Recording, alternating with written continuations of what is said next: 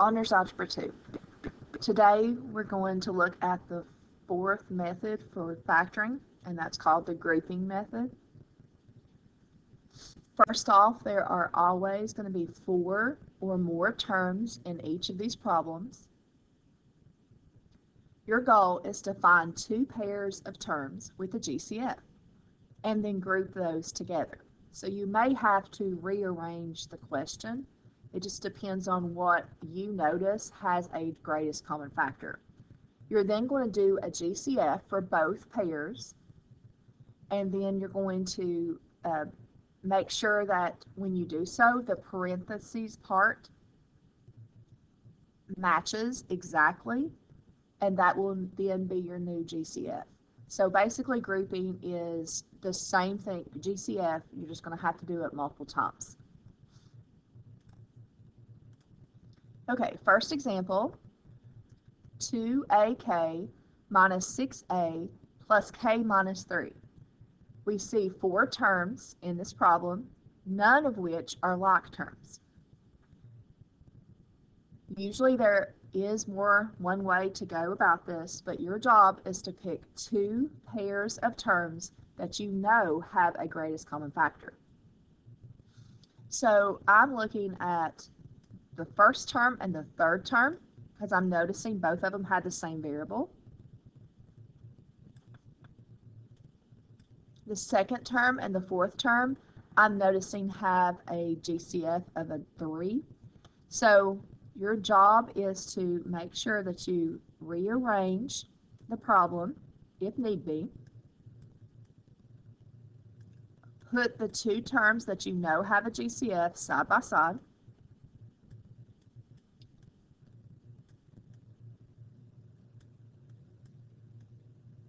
Just like that.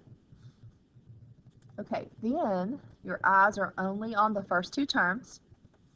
The GCF in 2AK and K is just K. So you're going to pull that out. That is your GCF.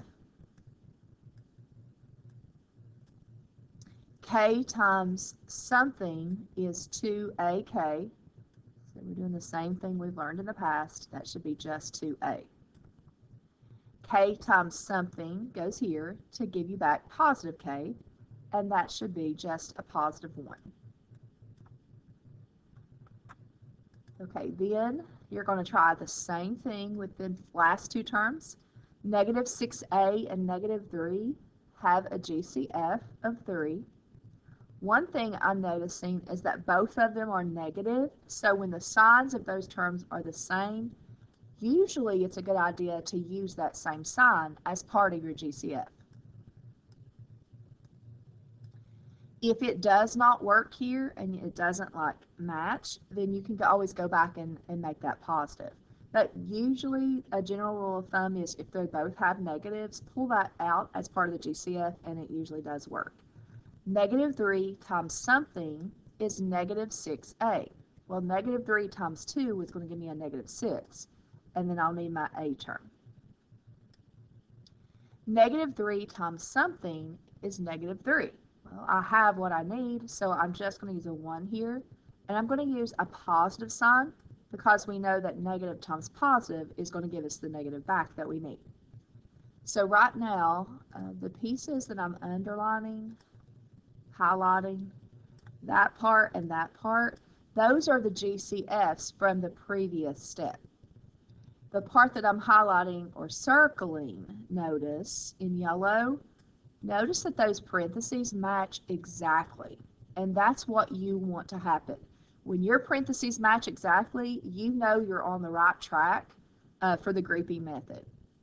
Now what happens is the yellow part that I highlighted is common in both pieces. So what I like to do to help you see this is I'm going to throw in a little bracket. I'm going to put the minus sign in the middle to separate it. But pay attention to both of these brackets, please. And again, notice that 2A plus 1 is showing up in both of these. So now that becomes your new GCF. So I've already done GCF twice, and now I'm on the 3rd round of a greatest common factor. Again, when the parentheses match, you know you've done these steps correctly, it becomes your new GCF. I'm going to write that down here. And then you can use parentheses or brackets. That's up to you. But your goal is to kind of keep your eyes on the first bracket. 2a plus 1 times something will give you everything here. And that's basically going to just be that k. So k is going to need to go in the first position. Then notice there's a minus sign, so I'm going to drop that down. Draw a little line here. 2a plus 1 times something is 3 times 2a plus 1. And the only thing that I've left out is that 3. 2a plus 1 is simplified. It is not an example of a GCF, a DOS trinomial. So I know that cannot be factored any further. K minus 3 is also simplified, cannot be factored any further. And so this is my final answer for question 1. 2a plus 1 times the quantity k minus 3. Quantity 2a plus 1 times the quantity k minus 3. Again, grouping will always have 4 or more terms. We're going to focus on 4 right now. You're going to find 2 pairs of terms that have a GCF, and you're going to group those together, write them side by side like you saw me do. You're going to do a GCF for both pairs, and then if these parentheses match, the third time I'm saying this is the super important part, then you know you're on the right track because now that becomes your GCF and part of your final answer. Okay, let's try number 2. X to the second minus xy plus 2x minus 2y. Again, I see 4 terms. As I'm scanning those terms, I'm looking for greatest common factor. These two do have a GCF. They have the same variable. These two have a GCF. They have a common number. So I'm not going to rearrange this problem, but you could have. You could have chosen the first term and the third term if you want to, the second term and the fourth term, and group those. So again, there's usually more than one way to think about the problem. I'm going to leave it alone, and I'm just going to go from left to right. So I'm looking for a GCF in x squared minus xy. I notice both of these terms have a GCF or a common factor of x, so I'm going to put that in front. X times x gives me x to the second. X times something gives me negative xy, so I need a minus sign and a y. And that's pretty much it for that. Focus on the terms I've underlined in green. Both of these have a GCF. Both of them have a common factor of 2. One's a positive and one's a negative. These are different signs. So what I normally do is I try a positive here and see if it works. If it does not, then I will use the opposite sign. I'll use minus. Fill in the blanks. 2 times something is 2x. That would be x. 2 times something is negative 2y, and that would be negative y. Notice again, here's how I know I'm on the right track. The parentheses match exactly. And one's not turned around, the signs are right, positive x, negative y. And so I know that I have completed the first step correctly. Again, I'm going to throw in brackets so we can kind of look at this as 2 different pieces of the problem.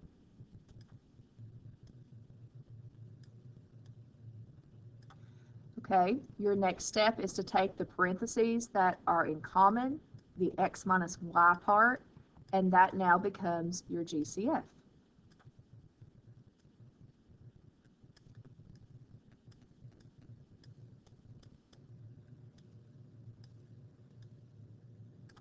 All right, and then we're going to fill in the blanks. Notice the plus sign. You're going to drop it down in the middle to separate it.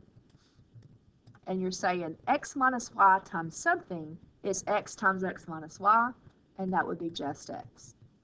X minus y times something is 2 times x minus y, and that would be 2. And so x minus y does not simplify or factor further. X plus 2 does not either. And so that's how I know I can stop. That is my best answer. That's factored completely. Quantity x minus y times quantity x plus 2. Okay, we're going to try one more together for note purposes. We are looking at 24b the second a, that's one single monomial term, minus 20b squared, minus 16ba, plus 30b cubed. I see 4 terms again. Again, my goal is to always group 2 at a time, and that is completely up to you how you handle that. You're going to scan the problem. I am looking at the 24b squared a and the 16ba. I'm noticing they have the same variables, and 24 and 16 also have a common factor. So I think I'm going to group the first and third terms together, and then the second and fourth terms. Okay, it's time to regroup, time to rewrite. So I'm going to have a 24 b to the second a minus a 16ba okay,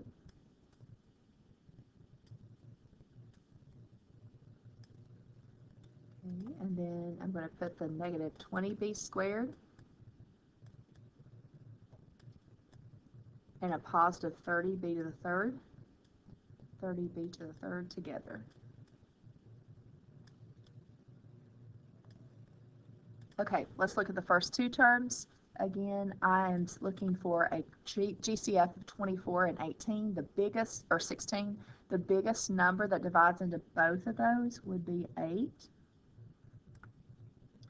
B squared and B have a common factor of B, and both of these have an A. And I am going to choose right now to rewrite it just because I like when it's in alphabetical order. So I'm going to write 8. A is in common in both, and then B to the first is in common in both. So that would be my GCF for those terms. And then fill in the blank. 8 times 3 is 24. A times something is A. Well, I have what I need, so that would just be like times 1. So I'm going to choose not to write it. And then B times B would give me B squared. 8 times something is negative 16. That would be a negative 2. I have the A on the outside, and that's all I need, so I do not need another. And the same thing is going to happen with the B. So 8AB times negative 2 is going to give me everything I need for that term. Okay, next I'm looking at the terms in green. I notice that 20 and 30 have a common factor of 10. 10 is the biggest number that will divide into both. They do have opposite signs, so I'm going to try just the positive first to see if it works.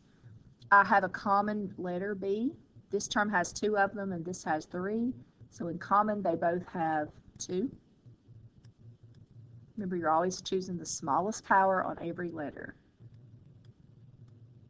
10 times something is negative 20b squared. So 10 times negative 2 would give me the negative 20. B squared is the GCF, and that's all I need, so I don't need any other B on the inside. And then I'm saying 10 times something is 30, and that would be a positive 3. B squared times something is B to the third. I need one more B on the inside. All right, so like you've seen me do 2 other times today, I'm comparing what's inside these parentheses. Notice that the first one's 3b minus 2, and the second one's negative 2 plus 3b. However, looking at the signs, 3b is positive in both of these, and the 2 is negative. So this one's just turned backwards on me, but because the signs are the same and they match, that is still the correct step. And so I'm going to throw in these brackets. That's still a good thing. And then we're going to pull out the new GCF. And when you're doing this step, you can write it either way. I just like when the letter's in front. So I'm going to use 3b minus 2. That is in common in both of those brackets. So that is my GCF for the last step. And then to finalize this, I need drop my plus sign in the middle. Notice the step above. 3b minus 2 times something goes here to make it match all of this in the first bracket. I already have this part, so I need 8ab, it looks like. 3b minus 2 times something is all of this in the second bracket, and I already have the parentheses, the binomial part. I just need the 10b squared.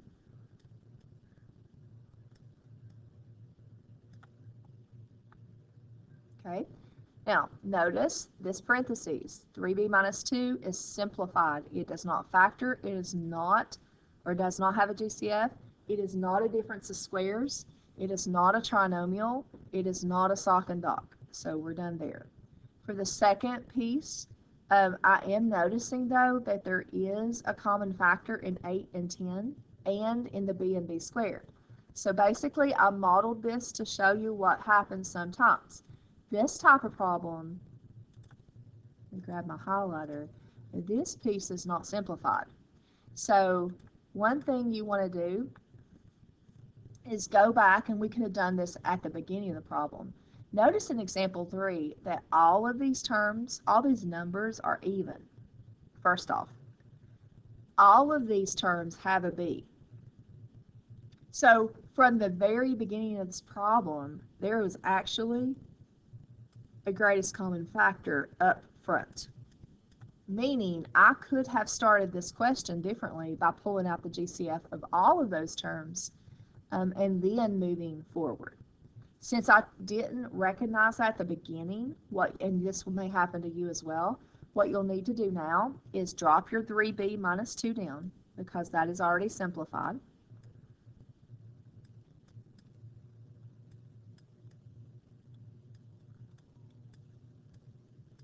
And then on this part, let's go ahead and do a GCF quickly, just on these two. Both of them are divisible by 2. Both of them have a b. This is going to be a 4a, and this is going to be 2b times 5b would give you the 10b squared back. And so now 2b is simplified. 4a plus 5b is already simplified as well. You might want to rearrange your final answer. I think I'm going to put the monomial in front, just a matter of preference here.